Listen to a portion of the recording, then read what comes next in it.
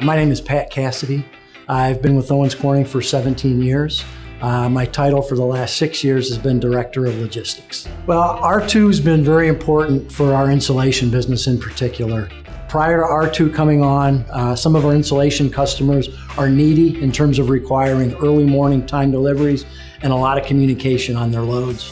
R2 did a real nice job coming in, meeting with those customers, talking to them about their requirements, and then providing excellent communication both to our staff and then ultimately the customers, which provided a level of trust and communication that we hadn't seen before and really allowed us to grow that segment of the business.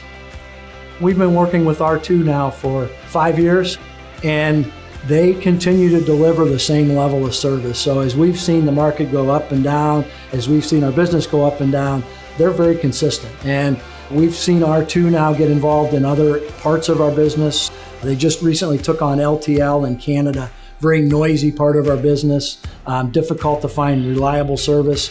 And within a month, again, the noise just went away. They are committed to making sure that our customers get the service that they want.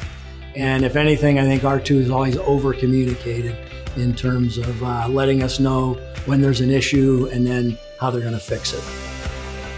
As I've talked to my peers in the industry and we talk about issues that we run into, invariably when I give examples of how Owens Corning has been able to deal with difficult customers, I talk about R2 and I talk about the level of service and communication that they provide, not only to my team, but also to our customers.